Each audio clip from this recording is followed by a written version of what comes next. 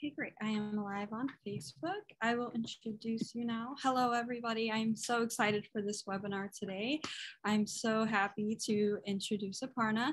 Mumbai-based Aparna Pramal Raji is a writer, columnist, public speaker, educator, and the author of the recently released Chemical... Khichdi. Yes, thank you. How I Hacked My Mental Health, a book on her experiences of living with a serious mental health condition for the last 2 decades. In her popular monthly column, Head Office, in the Mint newspaper, it looks at the leadership through the lens of workplaces and work styles. Over 100 CEOs have been featured in the Head Office. The column led to her first book, Working Out of the Box, 40 Stories of Leading CEOs. A visiting faculty member at the Anant National University in Ahmedabad, Aparna studied at Oxford University and Harvard Business School. She invites you to connect with her on social media. Thank you so much. Thank you. Thank you so much for this kind invitation to be here. It's really an honor for me. Thank you to everybody who's tuned in from around the world. Good morning, good afternoon, or good evening, depending where you are. So I thought I'll share a presentation with my thoughts on how one can blend medical and spiritual therapies for recovery. So there's some stories of my life. I just want to say the first thing was this is actually one of the most interesting presentations for me that I've been making in the last few months since the book's released. A lot of the time I've been having to explain what bipolarity is, but I think all of us either live with it or know something about it or are intimately connected with it.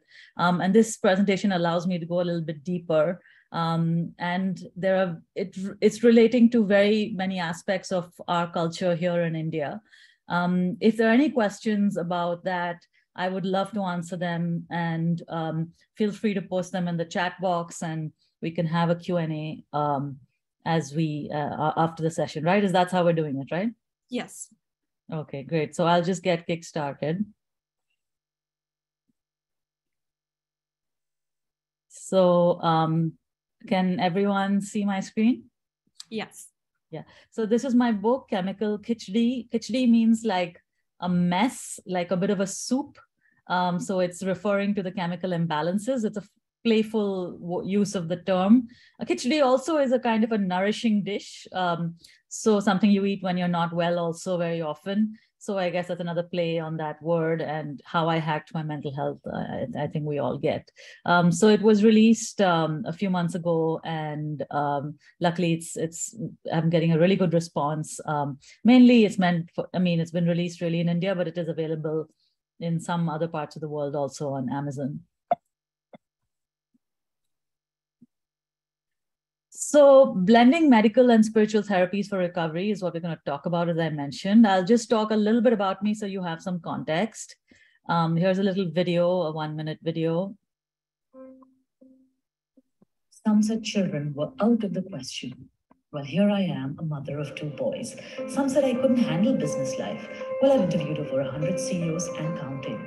Some said I wouldn't be able to write a book on mental health. Well, here it is, available wherever books are sold. I'm Aparna Piramal Raje, and I'm happy, thriving, and bipolar. I'm here to say that you can live with a mental health condition, even something as serious as bipolar disorder, which takes you very high and very low, and learn to thrive with it. Read Chemical Khichdi and find out how I hacked my mental health, and perhaps how you or someone you know can also hack your mental health. Join me in a conversation on a subject that affects all of us.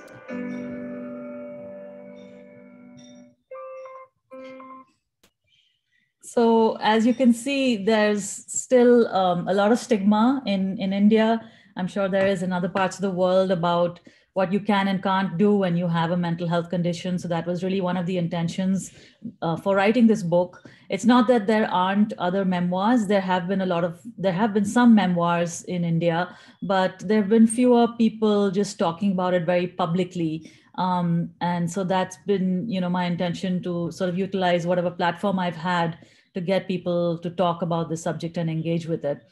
So going back to me, this is me, this is 20 years ago when it kind of all started, just at Harvard. And I think this summarizes my personality of being a little vibrant and warm and optimistic and wearing the yellow sunglasses in a pretty conservative business school.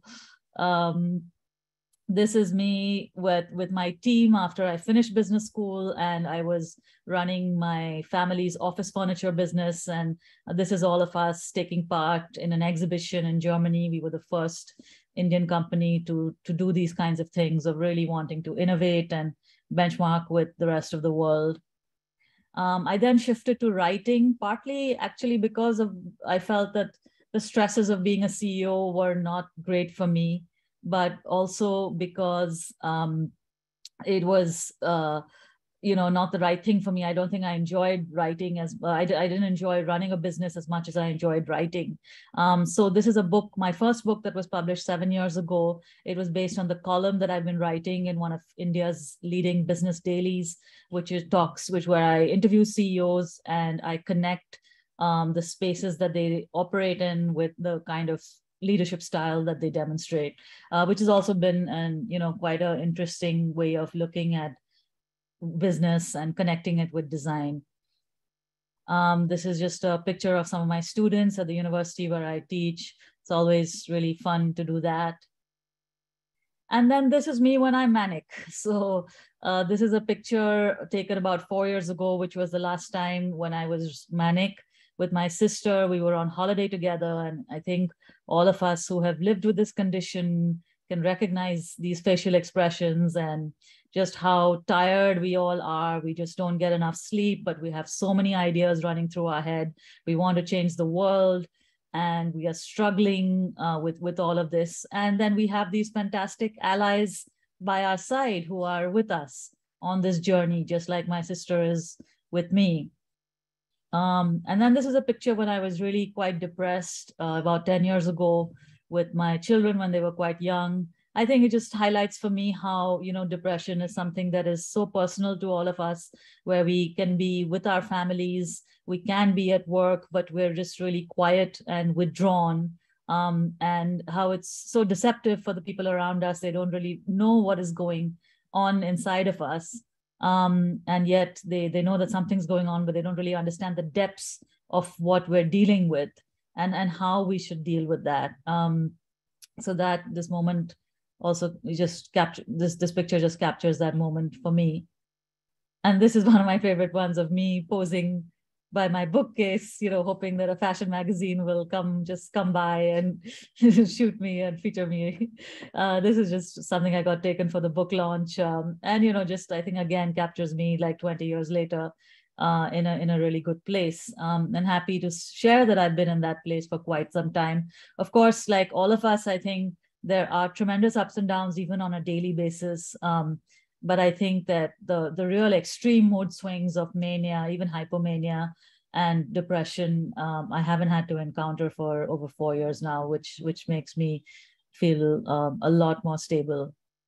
So what exactly has happened? So before I get to the medical therapies and the spiritual therapy in detail, I'll just outline the overall pathway to mental and emotional wellness that has really worked for me, which is what I outline in the book also. As I said, when I started, that I really wanted the book to be a roadmap or a guide or a template for other people. It's just not a memoir or my story. So I've come up with this framework of 7 therapies that have helped me, and I hope could also help other people.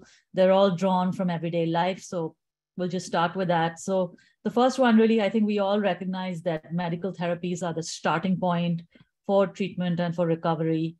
So whether it's medication or talk therapy, it took me over a decade to start medication for a long set of reasons, because I think we come from a culture which is quite skeptical of medication. Also, I was worried about the impact on about getting pregnant and having children.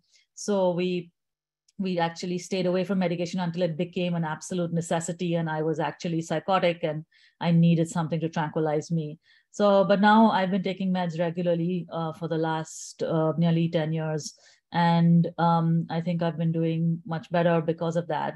Talk therapy also, I've had a series of therapists over the last 20 years, some based in India, some based in the UK.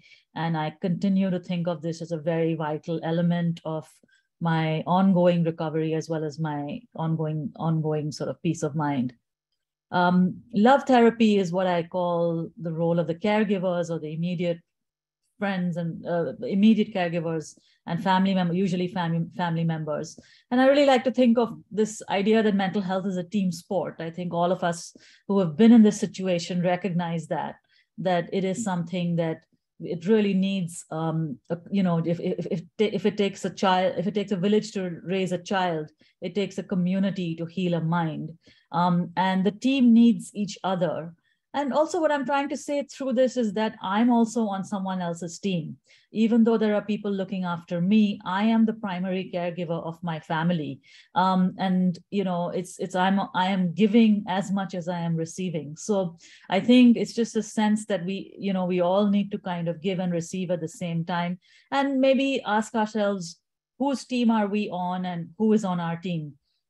So just a fun picture of all of us at Christmas last year.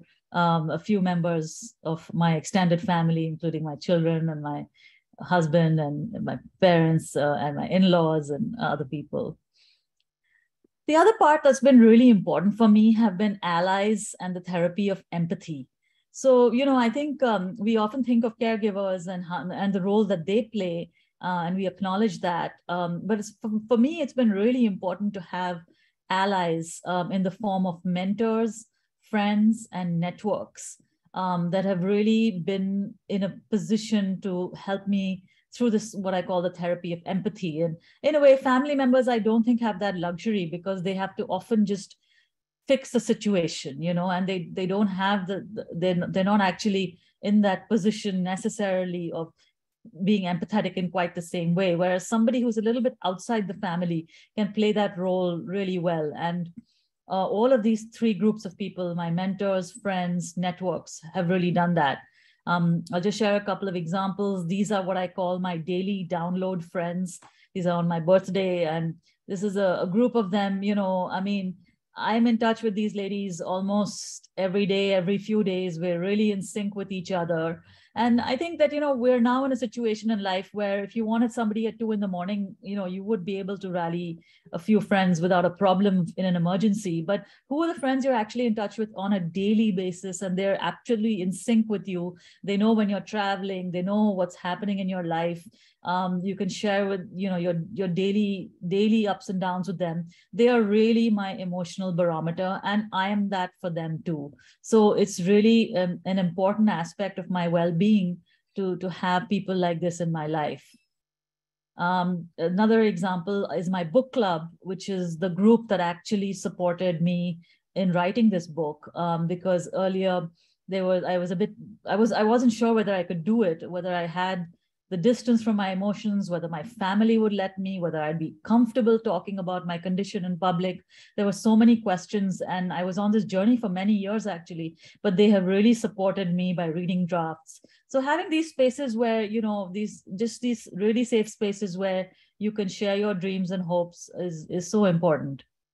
Work therapy was a game changer for me because once I could tell my colleagues and my bosses about it, I became a lot more comfortable about my condition, which is quite unusual, I think, especially in places like India, where people are really worried about their job prospects if they share their mental health conditions at work. It may be different from other parts of the world, and I'd be delighted to hear that, but it's quite different here. So this was a very positive game changer for me. And self-therapy is really the conversations with the self. So I think that's probably one of the most important things that happened is that I started journaling about 10 years ago, and I tried to apply a sense of rigor and empathy to what I was doing. And, just being kind to myself also, but also being rigorous with myself and being not just letting my emotions out, but analyzing them and taking a step back and acknowledging what was really going on. And I'll share an entry from 10 years ago where my family had just sold the business that I was previously running, partly because my mother wasn't very keen on running it herself, and she didn't really feel that this was something that I was best suited for. So I wrote that I still need to find a way of turning my intellectual interests writing, film, or design into something that is of value and will also fulfill my needs of winning peer respect. This is exciting because there are several options and the road is open, but terrifying because of the uncertainty. So I just think it indicates that I was, quite willing to talk about how terrifying it was for me and use a word that's as strong as that, to just acknowledge those emotions, and not be judgmental of myself, and acknowledge my needs, that I needed peer respect at that point in time. And when I go back and look at this 10 years later, so much has changed, right? I don't necessarily need all the validation that I did at that point, but I think that process of writing it down and reflecting has been really, really important for me. Spiritual therapy, we're going to talk about in a minute, so I won't say much about that. Lifestyle therapy, I think we all understand, as anyone living with this condition, that how important sleep is, how important exercise is, how important nutrition is, how important play is. And just, a friend got me to see that, think of it not as a jail sentence or a life sentence that we're all leading with, but think of it as a garden that you need to attend to every day. And, whether you're doing a yoga class or whether you're making sure you get enough sleep, but you're actually thinking of it as a garden that you're looking after every day. So this is me in the lockdown, just trying to exercise even during the lockdown with my trainer. And this is how I relax with the swing and the music and a pair of headsets, no matter how hot it is, but I'm there with my kimono. So these therapies keep me stable, peaceful, and joyful. And now coming to how I look at the intersection of medical and spiritual therapies. So this is the way I look at the balance, that drug therapy really manages my symptoms and imbalances. It's the starting point, and it's one of the biggest aspects of being stable and recovering and maintaining equilibrium. Talk therapy has really helped me to identify my triggers. It has also helped me to address some of them. But really, it has been the spiritual therapy which has really showed me and given me a pathway on how to address my triggers. I think anybody who's looking at this might feel that the talk therapy is supposed to sort of help you to address your triggers also. And I'm not denying that it does, but I've just found that a deeper solution has sort of lies in the spiritual therapy. And I'll share 3 examples with you. First, I'll describe what I mean by spiritual therapy, in my case at least. So I would first like to say that I'm actually not perhaps a very religious person, in the sense that I don't go to religious institutes like temples, or I don't mind going to them, but it's not a habit for me. The ritual aspect of religion, in terms of the prayer part of it, or the worship part of it, is not something that I tend to do very often. But what I have done over a period of time is I've listened to a lot of discourses by gurus. Mostly they are Hindu and Buddhist. Although I would say that one of the favorite hymns that one of my most favorite hymns is a Christian hymn called Amazing Grace, which I'm sure a lot of people know. And that's been a huge source of solace for me, or inspiration for me. So, but I've gone to a lot of these discourses, and usually in person. In India, you can find them. If you look for them, you'll find them. I've studied some ancient texts with the help of these gurus.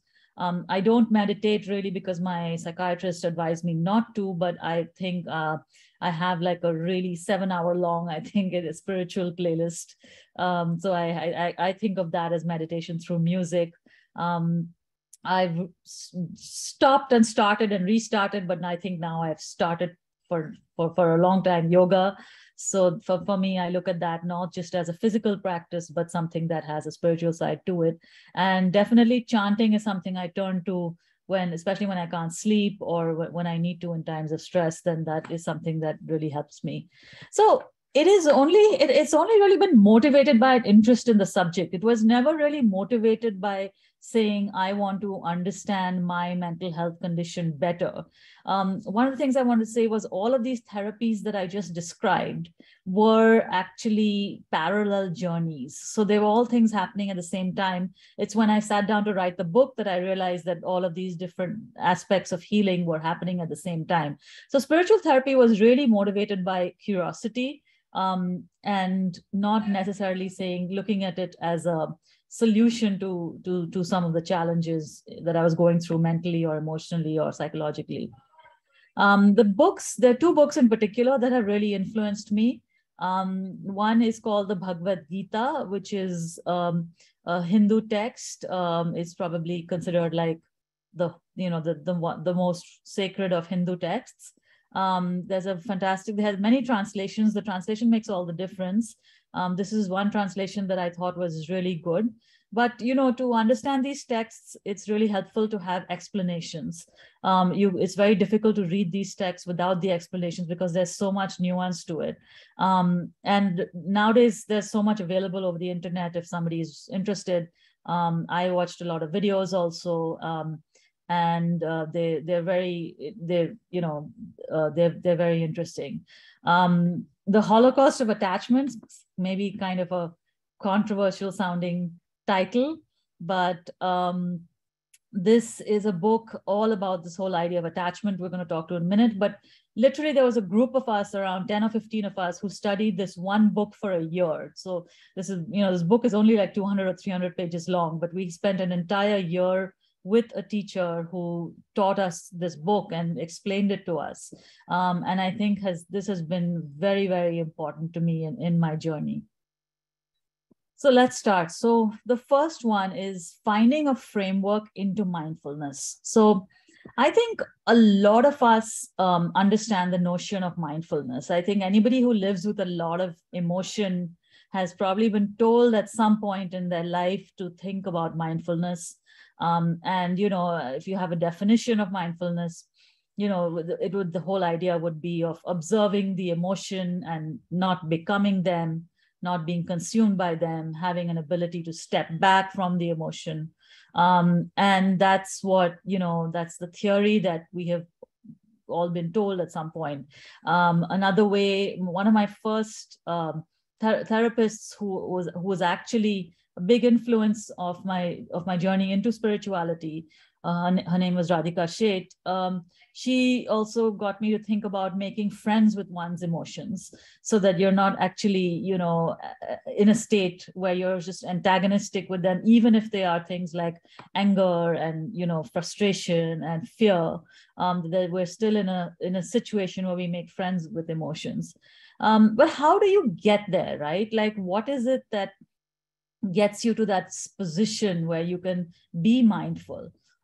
So the framework that I discovered through my lessons with my gurus was this whole idea of body, mind, and intellect. To say that, look, when we're composed of ourselves as personalities, there is a physical personality, which is the body, and there is the mind, and then there is the intellect. And the mind is much more indiscriminate, impulsive, and taking decisions that are, based on whims and fancies. And the intellect is the seat of reason and rationality. And it's able to kind of be a lot more discriminate about the decision making that's happening. And so we can make choices with our mind, or we can make choices with our intellect. Now, we often, when we think of ourselves, we think only of the mind. Like, we think that our mind is sort of the main driver. But to have this distinction of mind and intellect I found really helpful way for me to think of, there are, emotions that are driving my decision making, and then there is reason that is driving my decision making. So I'll share an example. This is in my diary for about 5 years ago, that my doctor at the time wasn't very keen that I do some writing. And he had actually went to see him, and he was incredibly patronizing. And he said that, you should be, you've done a little bit of writing on mental health, but you should just stick to what you've been doing in business, and you're good at planning the children's summer holidays, so you should spend your time doing that. And your husband has a very busy schedule. And it was really quite disheartening, and it made me very unhappy.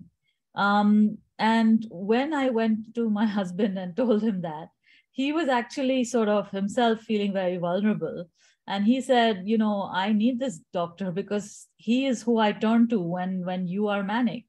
And literally at that moment, I went into the bathroom, I burst into tears, and then I just sort of collected myself, and I went back onto the sofa and sat in the living room.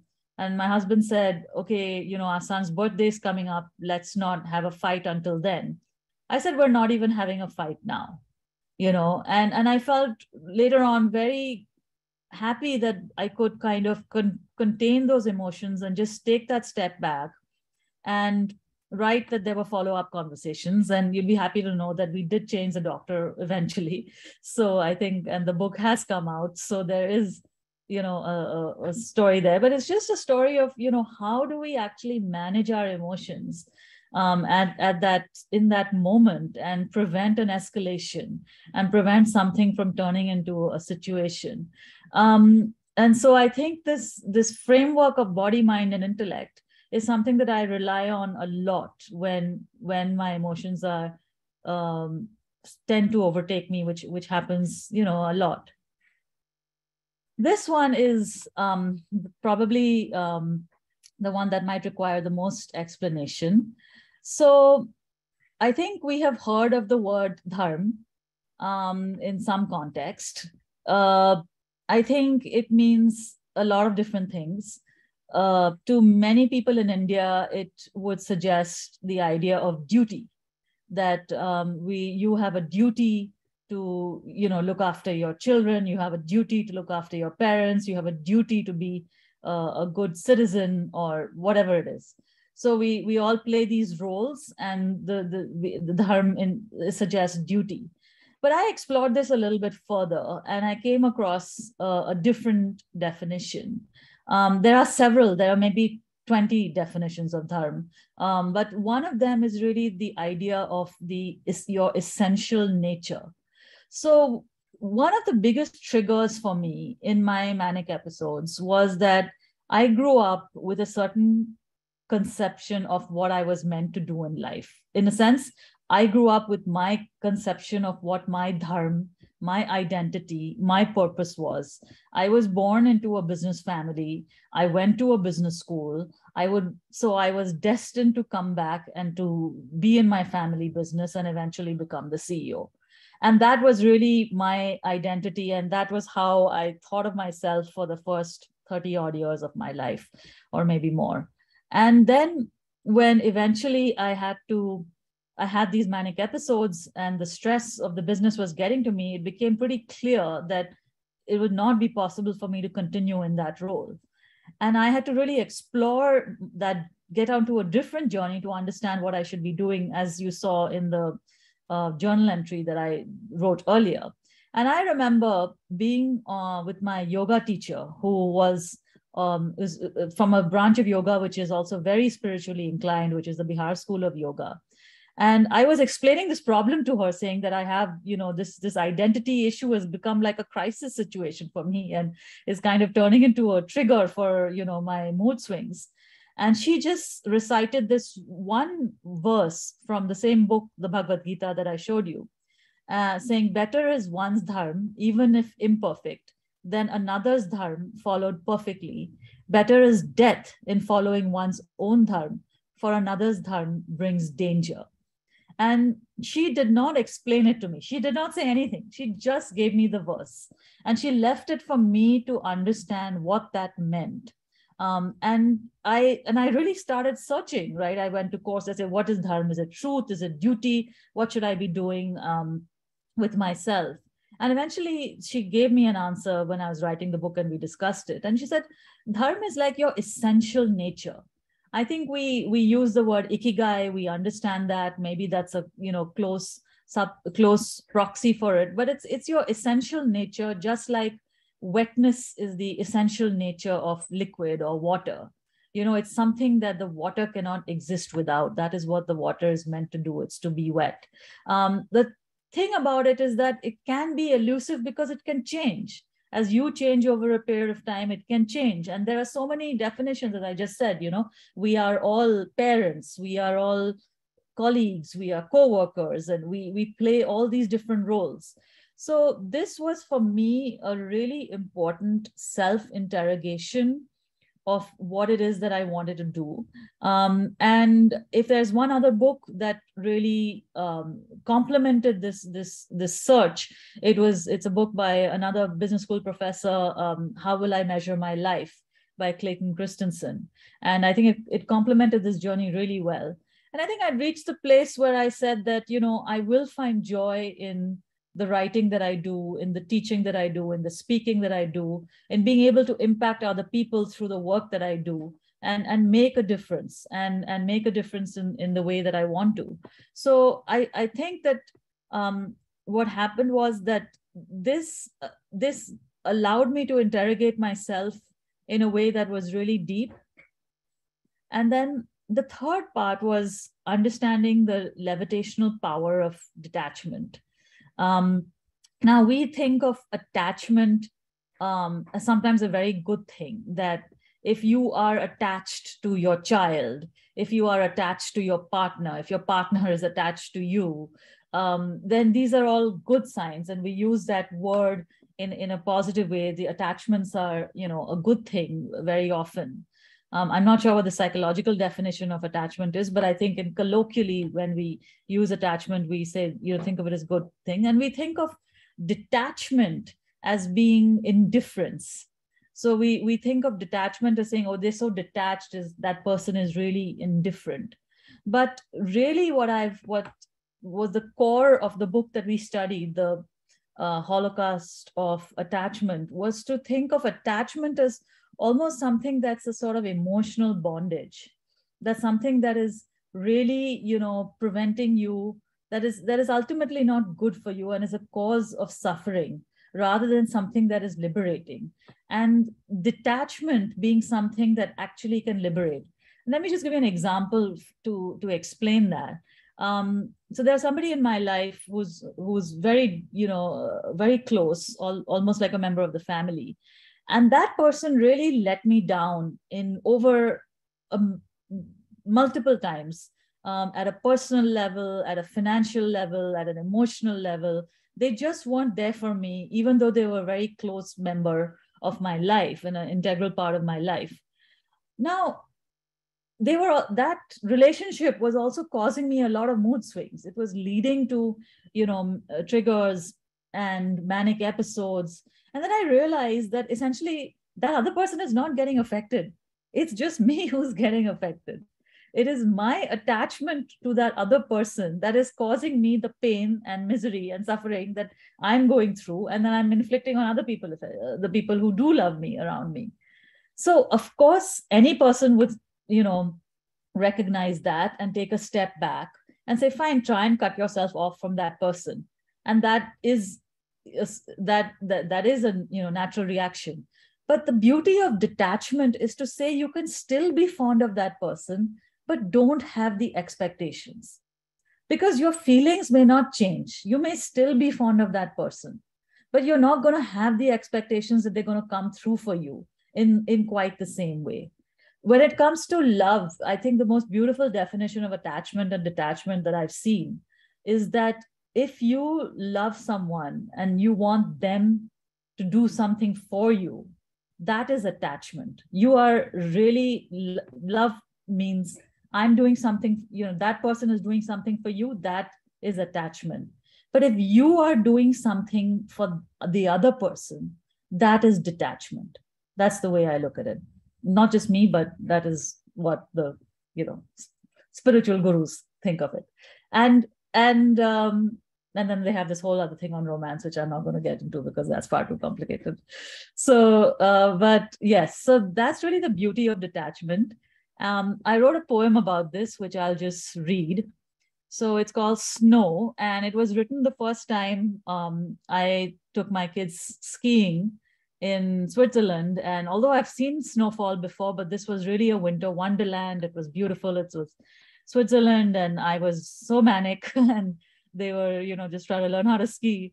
So I saw the snow and I wrote this, that for some it's a slope, for others it's powder, for some it's seasonal dressing.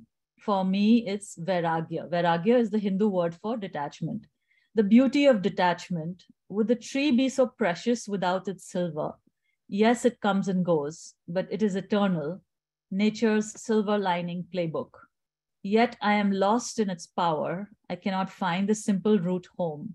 As I stare at the white forest, one day I will get there. I pray to the sun who melts this snow. That is vairagya. So I'll just explain it. So, the slope and the powder, I mean, the slope we understand is the ski slope, but also the slippery slope of life. And the powder is, of course, the powder and the slope itself, but powder refers to like cocaine also. And just how something that is so beautiful can also be so dangerous, right? And the idea of the Silver Lining Playbook is the film I think we all might be familiar with about bipolar. And the idea is that I'm so attracted to the silver because it's so beautiful, and it's a bit like mania because it's so dangerous. I mean, skiing is dangerous, and it's so beautiful. It's seasonal. It comes and it goes. It's amazing. It's attractive. So the only way out is you have to pray to the sun, because the sun is going to melt that snow.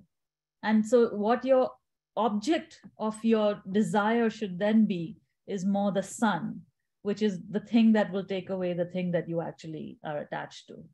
So that was how I looked at this. And I think that this whole idea of attachment and detachment has really helped me to think of relationships, work, ego, and so many other aspects, which I don't think could have happened quite so easily in a therapy session. So in a way, this is what I'm saying, is that talk therapy shows me the triggers for my mood swings, but it is spiritual therapy that stops me from loading my gun in the first place. That's saying that, why is your gun loaded? You don't have to, it's not enough just to stop pressing the trigger. It's about saying, don't load the gun. So that's it. Thank you so much. Fantastic. I just had an outpour of people just thanking you for sharing your journey as well as showing your spiritual practices. I did want to share some of the questions that came in through email. Someone was wondering, how long did it take for you to find your spiritual routine? I would love to incorporate something like you did into my journey of healing. Yeah, I mean, I think it's just been an organic journey over many years, but I think it probably happened more seriously after in the last 10 years, where I just really kind of accepted that I had a situation that I needed to deal with, and that I needed to, probably understand myself a little bit better. So I took it more seriously then. But yeah, I mean, if you want to find it, like, I think I can share the one of the classes that I took. They have an e-learning module which is available. There are lectures that you can attend online at your own pace if you want to. That's one option.